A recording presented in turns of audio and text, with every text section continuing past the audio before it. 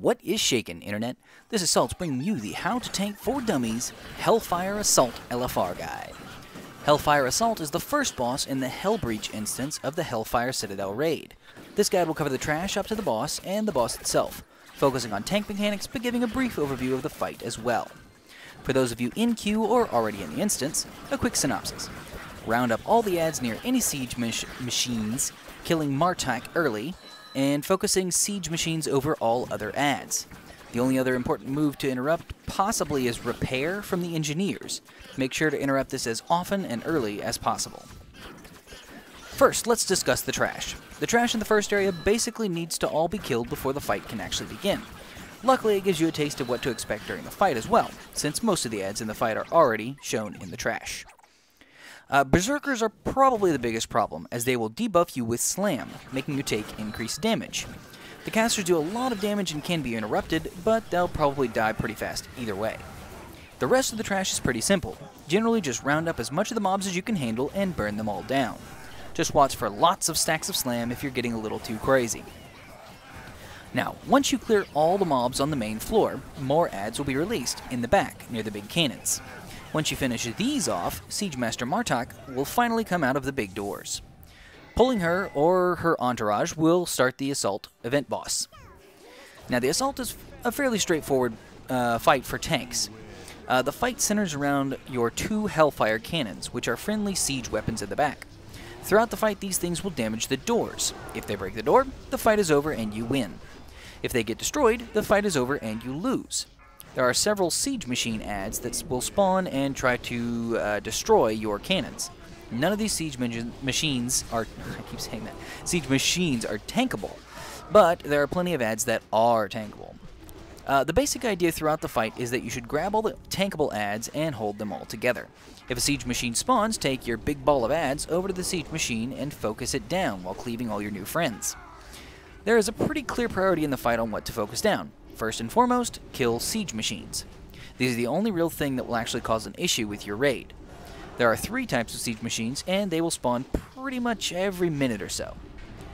The artillery are the simplest siege machines. They'll appear and they barrage the cannon from a distance, doing lots of damage to anybody nearby the cannons. This won't be a problem for you since you won't be close to cannons pretty much ever. Flame belchers are the other ranged siege machine. These things will move forward towards the cannon and then start shooting out patches of fire. Don't stand in these, plain and simple. Crushers are the last type of siege machine, which are probably the most annoying ones in my opinion. They are melee only, so they will keep traveling all the way up to the cannons. They can't be tanked, so you're really not important here, but you should try to stick close so that the DPS can kill adds with the AoE. Now, the only really important thing to know about all the siege engines is that they damage everything in their path. Simply don't stand in front of any of the machines while they're moving, or ever really, if you can avoid it. Now, I covered the siege machines first because they're the top priority for the raid, but none of them can be tanked, so you really don't need to do anything about them. Still, you should try to stick close to any machine that's up to help kill it quickly. Always mark the siege engine with a skull to make sure everyone's killing it as fast as possible. Now, for the tankable adds. Miss Martak here, whatever, is a mini-boss. She'll basically be the main target as long as no siege engines are alive, so for the very first part of the fight. You'll definitely want to focus her down as quickly as possible, as she'll buff up all the other adds in the entire fight as long as she's alive. Luckily, she leaves the arena at about 50%, so she'll be gone pretty quickly. Now, the only thing to say about Martak is that you shouldn't stand in her cone attack. Just sidestep it when she casts it. Now, there are a lot of other little adds that are tankable that will constantly spawn, slightly faster than the siege machines. You need to round these guys all up and keep them on you. They'll spawn from little spike balls that get thrown down on the battlefield.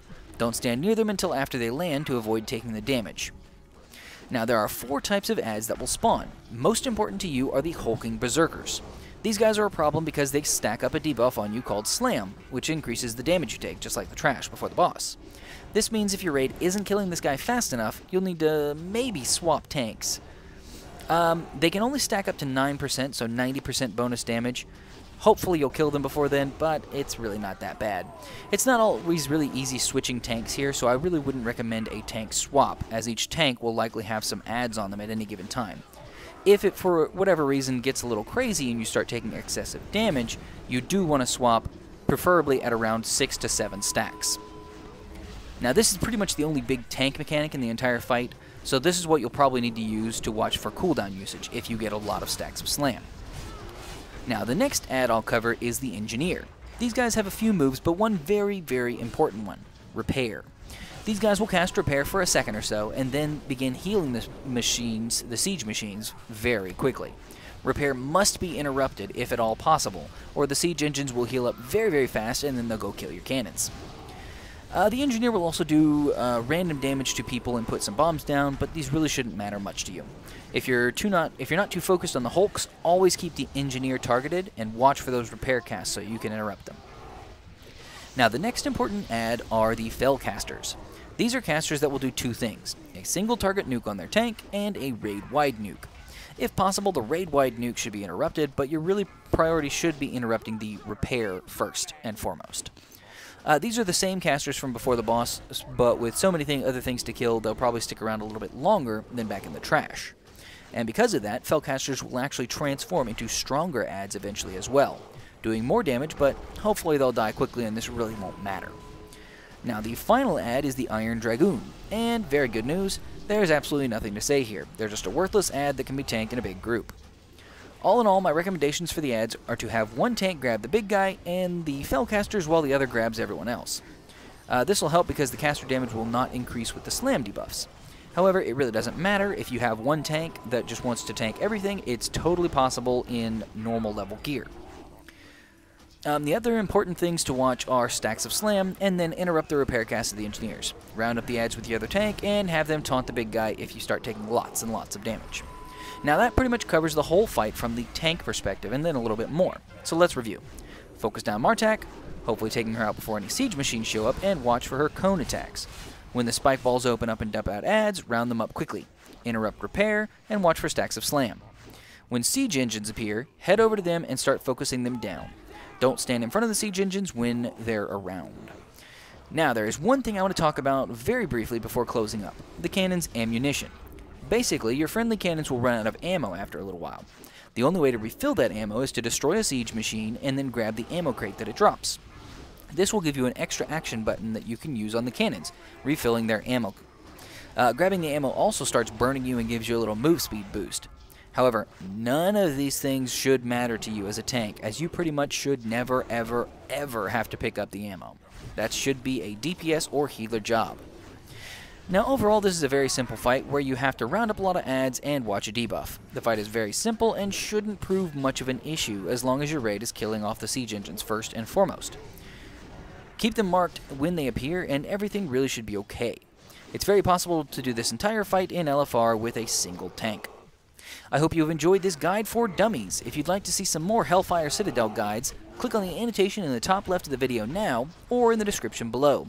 Please like, favorite, share, subscribe, all that jazz, and, as always, you keep it salty, Internet.